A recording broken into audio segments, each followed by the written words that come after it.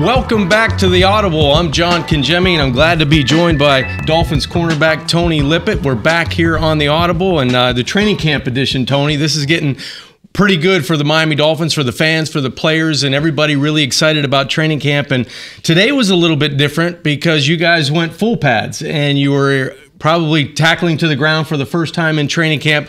That usually means more intensity. It usually means it's a little bit tougher in the trenches and even on the outside at the corner at your position. Take us through the practice. It was a little overcast, which is probably a break for you guys after the heat of the first 4 days of training camp. But take us through today and what it was like for you. Today was good. It was a grind for all of us out there competing, you know, first time really putting full pads on, and we have live periods out there, and we just basically trying to, you know, continue to get each other better, compete every play, every day, and basically, you know, just try to keep it moving forward. You know, tackling to the ground in training camp isn't revolutionary. You know it's coming. You know it's going to be there sometime, and the Dolphins are going to practice and scrimmage at Hard Rock Stadium, probably a little bit more controlled scrimmage than it was today, but it's very similar in certain aspects. What does it mean for a defensive back that's been going up against the same group of wide receivers for 4 days? It kind of sends the needle towards into the red, into the hot button, where you guys are getting after it a little bit more. Yeah, I mean, going against the same guy every day, it's going to be frustrating a little bit. But, I mean, it's kind of still new to us right now. It's just day 4. Practice 5 right now. So we don't really get on each other's nerves like that as much right now. But I'm sure later in training camp, you know, we're going to be competing at a high level and competing against each other every day and probably get on each other's nerves a little bit from time to time. Now, there's got to be a playbook for defensive backs, how you guys trash talk. Because it goes back and forth, right? It's just not everybody. Sam Madison, a good friend of mine, former great Dolphin corner, he's always known as a talker. What are you like on the field? Is it more your actions and a little bit of chirping, or how does that go for you? I mean, I don't really talk too much. I just try to go out there and play and focus in and communicate with my teammates as much as I can to get everybody going and to get myself going as well. So I wouldn't probably say I'm not a talker like that. I just kind of play. But I mean, I can talk if somebody trying to, you know, talk junk to me and things like that. So, well, how's it been going on the cornerback side? I know you got a new defensive coordinator in Matt Burke. You guys do a lot of press, a lot of man coverage on the outside. Byron Maxwell, Xavier Howard finally healthy, yourself healthy. You guys got a lot of competition at the cornerback spot. And is that something that Adam Gase, your head coach, kind of preaches before training camp daily? It's about that competition, trying to make each other better. Yeah, competition makes the whole group better. It makes X better, me better, Max better, all the way down, you know, to the last player, period. I mean, it makes all of us better. Competition is always good. In our room and in any room on this team, competition, it builds character.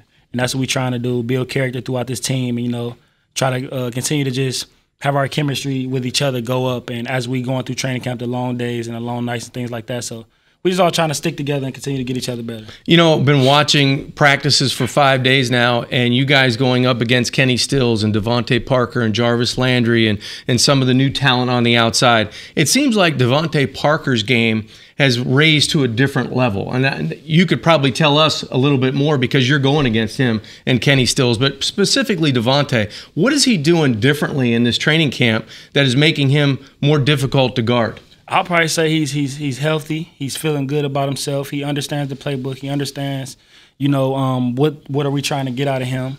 And he's just going and catching the ball. He's going up and getting the ball and things like that. He's becoming that dominant wide receiver that we need. And he's basically using his size because, I mean, you can't teach size and things like that. And he's one of, you know, the biggest receivers on the team and things like that. So he's using that to the best of his game, and it's helping him. It's helping him a lot. Dolphin fans, remember, you can send your questions via Periscope at the bottom of the page, and we've got one from Rhino for you, Tony. He says, my first time at practice, Tony, who won the day today, offense or defense? Now, I know that's an easy question for you. I mean, we all just trying to get each other better out there. I mean, we have a lot of competition drills and things today, and I'll probably say, I mean, it was probably a tie. It was first day of full pads, and we was out there thudding and tackling live to the ground, and it was just a great atmosphere out there to, you know, put the pads on for the first time since, you know, the Steelers game and things like that, and just to get it rolling again. So I'll probably say we both had our times today. Yeah, it seemed to me it was a little bit of back and forth. Michael Thomas had a nice interception in the red zone against Ryan Tannehill, and then we saw finally on the outside Julius Thomas connect with Ryan Tannehill for a nice pass downfield and looked like it might have been a score. So there was a little bit of back and forth. It was tough running in between the tackles. The defense, I thought, did a really good job at the point of attack. Another question via Periscope is from Fergie Ferg. Are the players excited, Tony, when you actually get to wear full pads in a practice? Yeah, I mean, you don't get to wear them that much in practice in the NFL, according to due to the CBA and the new rules and things like that. But when we get out there in full pads, I mean, it's like a game. We play the game in full pads. We don't play the games in shells or in uppers or things like that. We play in full pads. So it's always good to get out there from time to time in full pads and compete against each other, just try to get each other better throughout that day. And, you can't always go in full pads because you don't want to leave yourself open for that injury, because you guys go at a high rate of speed and they're all going to be collisions. This is a violent sport, so you don't want to be in pads a lot, but you have to get used to being in pads, I would guess. But easing into practice and easing into training camp was probably a little bit more difficult, I would think, this year just because of the heat. I mean, the sun was out, the humidity was up, and you guys got after it pretty good. You guys are practicing where you're trying to stay off the ground in those situations, correct? Yeah, we're trying to stay off the ground as much as we can, keep everybody healthy and things like that when we're not going to the ground. So basically, Coach always say, you got to learn how to practice. You got to learn how to practice. You got to learn how to carry your pads. You got to learn how to practice without pads, because it's not going to do anything but make you and your teammates better. So. Another question via Periscope. Tony, who's the biggest jokester on this football team? Are there a couple? I could probably say I think Damian Williams is going to be somewhere in that mix, but you can give your opinion as well. It's a couple. I'm going to say X for sure. Oh, X, really? X, yeah. He doesn't come off. Xavier Howard doesn't come off as a jokester to me. X been joking since the day he walked in this building. You got Branch joke all day. Basically, X and Branch. So the defensive side. So maybe it isn't Damian Williams. Damian, he a jokester too, but Branch and X take it to a whole nother level. What does Branch do? Because he doesn't strike me. Those two guys don't strike me as guys that they seem like they're more to themselves. But in the locker room, are they completely different? No, they not more to themselves. They team guys. They just keep the locker room live. Keep it active and keep with the new jokes and the new music and things like that and dance and all kinds of stuff. It's just the atmosphere just be live in the locker room, and they are definitely like the head. Here's another good question from Christopher. He says, Tony, what's the biggest difference in this team so far? I know you've only been together for 5 practices than other Dolphin teams. Now, you don't have a whole lot of history to go on, but maybe from last year to this year, what's the biggest difference in this Dolphin team? I'll probably say we're a year in under Coach Gase and how he wants things to be ran and how he prepares and how he he interacts with the players and interacts with the coaches and the whole atmosphere of the whole building. I feel like last year was an introduction, and now we're kind of adapting to really what he want to do and how he goes about things, and we're kind of trying to live through him. How important is it, Tony, from a player's perspective, to know that head coach, he's getting his message across, but you guys have his back because of that shared respect that you have from coach to player and player to coach? You said that again. How do you feel about the message that Adam Gase gives you? Because you have to have that respect level, and it seems like he communicates very well to the players, and the players kind of take that message and go on their own. Like, how does that feel for a player to have a coach like that? It feels good, man. Always having a player's coach that'll come to you and talk to you about anything, and he's not scared to hear your opinion on certain things and certain aspects of the game or certain aspects of how the team is going or scheduling and things like that. He's always open to a lot, and that just make you trust him and believe him a lot more. You understand? And us as players, it kind of bounce off us as well. I mean, we hear from him, and then we'll go around, we'll talk about it and things like that, and we'll just see his vision, and we're just trying to live up to it. And does that feed down through the coaching staff? It seems like this is a good group to work for, your coaching staff. Yeah, I mean, they all got a little bit of Coach Gase in them. Positivity, let's keep pushing, let's keep grinding, don't make too many excuses, try to use all of the things we have against us, try to use it, to make us better as a team and as a unit and as an organization. So that's basically it. Tony, lastly, I want to know your goals. I know your team goals is to go out and win every game. You know, that's what you're here for. You're here to win championships. But Tony Lippett, trying to get better from last year to this year. It seems like you progressed throughout the season, got your hands on a lot of footballs last year, being able to be counted on. What are your goals for 2017? My goal is just continue to get better every day. I mean, continue to get better every day. You know, make plays out there every day as much as I can, continue to compete. That's just what I'm trying to do, just take it one day at a time, not let the moment get too big, anything like that, and just you know, just continue to grind. I feel like grind and hard work will lead me where I need to be, so that's what I'm going to continue to do. Well, Tony, good luck the rest of the training camp. We hope you have you back here on the Audible. We'll be back, by the way, on Wednesday around 10:30. Kim Bocamper will be back in the big chair hosting the Audible. But, Tony, we want to say thank you for joining us today, and good luck the rest of training camp. Thanks for having me on Audible. I appreciate it. You got it, buddy. Good luck to you. Yes, sir. That was Tony Lippett, Dolphins cornerback, and happy to have him today on the Audible because you get that player's perspective of what they go through during a training camp, how the intensity kind of gets to another level when you wear full pads for the first time. And another question via Periscope from Eddie Sanchez. The question is, what do the new receivers and who has looked good as a new receiver? And that's very easy for me watching practice over the last 5 days. You got to say Devontae Parker, he's not a new receiver, but he is to me the way he's been playing over the last 5 days, the way he looked through OTAs. He's bigger. I think he's stronger, and he's finally healthy for the first time. So that gives the Miami Dolphins another weapon on the outside. He can use his height. He can use his size and his catch radius. And I think that's the biggest thing for the Miami Dolphins and Ryan Tannehill in this passing game. You know that you can count on Jarvis Landry for those tough catches, those yards after catch opportunities that he gives you. You know you have a deep threat on the outside in Kenny Stills. He led the football team with 9 touchdowns last year, explosive plays of 40 or more. That was Kenny Stills. But Devontae Parker, if he can raise his game to the next level, I think this passing game is going to consistently improve for Ryan Tannehill and make it a little bit easier for the running game to stay on track and to really get people off the line of scrimmage to make it easier for the Miami Dolphins to run the football. New receivers, I think that's pretty good too. Leonte Carew, excuse me, is a guy that is improving his skill set. He's a strong-bodied receiver that seems to have dropped a little bit of weight. Last year, he was around 222 pounds. Now, he's down to 212. He told the South Florida media yesterday his goal is at 208. He looks faster. He's coming in and out of his breaks much better, and he's catching the football not only on the inside where he's probably more suited, but on the outside because of that loss of weight, he seems to get off the line of scrimmage with a little bit more ease and creating a little bit more separation for the quarterbacks to deliver the football. One newcomer I thought is having a great camp is Drew Morgan, a rookie out of Arkansas.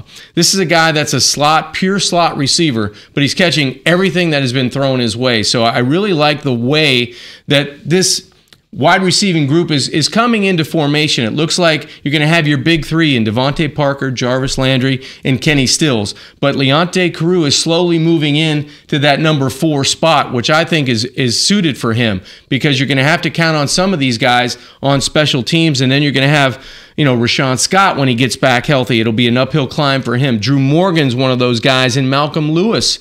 And I haven't even mentioned Jakeem Grant, who looks a little bit better as a wide receiver, and he's going to have to come through and give you something at the wide receiver spot if he's going to challenge for a roster spot on this 2017 roster. A question coming in via Periscope from Trey Bay: does the lack of tackling in practice hinder the defense? Well, it didn't today. Today, I thought the defense looked really well going up against the first-team offense at the point of attack. They were moving along the line of scrimmage. Adama Sue, Andre Branch, Cam Wake. The linebackers looked very strong with Raekwon McMillan, the rookie out of Ohio State. He led the Buckeyes in back-to-back years in total tackles. It looks like he's a tackling machine at the next level. It's only been 5 days, but the guy's in the right spot at the right times, and I think it allows the Miami Dolphin defense to kick Kiko Alonso out to the weak side, and with the addition of Lawrence Timmons on the strong side, it bolsters this linebacking core, especially with the absence of Koomisi, which looks like he's going to be lost for the season with the neck injury and may end his career as a Miami Dolphin with that injury. So the linebacking core as a group has gotten a little bit better. I think Mike Hall is one of those guys that's gaining experience in his second year that can be counted on not only as a backup middle linebacker, but a guy that's very durable on special teams. So that entire group has improved. On the offensive side of the football, I really like what Ryan Tannehill has done with his leadership skills. I like the fact that he's taking control of this offense, and he's better in year 2 in this Adam Gase called offense than he was even last year early in training camp. It looks like he has full control of what he wants to do. He hasn't been hindered by the knee injury, which is a good sign for Miami Dolphin fans. Even today, during the scrimmage, he tucked the football down, ran when he had to on the zone read, scrambling out of trouble, moving within the pocket. He looks very solid at the position, and both he and Matt Moore throwing the football very effectively in 7-on-7 drills, in team drills. Even though he had the interception in the red zone, Ryan Tannehill, through 5 days of training camp, looks to be anticipating to his wide receivers a little bit better than in previous years. Maybe that second hesitation has gone, and the ball he's cutting it loose. So that's a good thing for the passing game. It looks like Jay Ajayi, before today's scrimmage, was hitting on all cylinders. He left the practice. He started in the scrimmage, but left under his own power with an undisclosed injury. So it looked like he was held out of the second half of the practice. That's one of the things we'll need to follow up with Bo on Wednesday when he brings you the Audible right here at 10:30. But Kenyon Drake was the first guy in, the next man up. As the Miami Dolphins found they had a lot last season, he got the majority of the reps and looked very good. His speed to the outside, his instincts in the inside, hitting holes with quickness, that part of the running game looks very good. Damian Williams, always to be counted on. That's a guy that has done very good in the passing game, and that's somewhere where Jay Ajayi has really picked up the slack in his game. He wants to be counted on as a 3-down back. So that's a good thing for the Miami Dolphins if they can have that. Another question via Periscope is from Kevin. Have you seen any difference with Coach Burke on the defensive side of the ball as the defensive coordinator? I've seen a little bit more intensity, to be honest with you, in the defense. I'm not so sure that has anything to do with changing coordinators, but you like to see Matt Burke's interaction with the players. I think his message is coming through loud and clear, and I think you'll see a little bit more pressure at the line of scrimmage. You'll see a little bit more of a Dolphin defense that's going downhill and hopefully improving from where they were last year against the run. If this defense is going to improve in any area to make this football team much better in 2017, they have to be able to stop the run. That was the thing that really held them back last year. It wasn't points against, it was stopping and getting off the field and forcing teams in passing situations. And I think another added dimension to this defense is the depth they have in the secondary. Although right now Rashad Jones is on the PUP, he's being held out with a minor injury. When he's inserted back into the lineup, that allows guys like Michael Thomas and Walt Aikens, who's been experimenting at corner and at safety, a little bit more reps at their natural positions. And I think that, Rashad and Byron Maxwell, Xavier Howard looks very healthy on the corner going into his second year. So I think the experience factor and guys getting some more playing time and more reps was going to help this defensive unit out, hopefully against the Tampa Bay Buccaneers in that opener at Hard Rock Stadium on September 10th. So through 5 days of training camp, it really looks good for the Miami Dolphins. Yes, they've been in shorts and helmets for the majority of the practices, but the last 3 days, uppers on over the weekend and full pads today, they look talented. This is probably the most talented roster I've seen in the last 8 to 10 years that a Miami Dolphins team is going to roll into the season with, and they're going to have to be good, starting at home against a very talented Tampa Bay Buccaneers team. So this is a team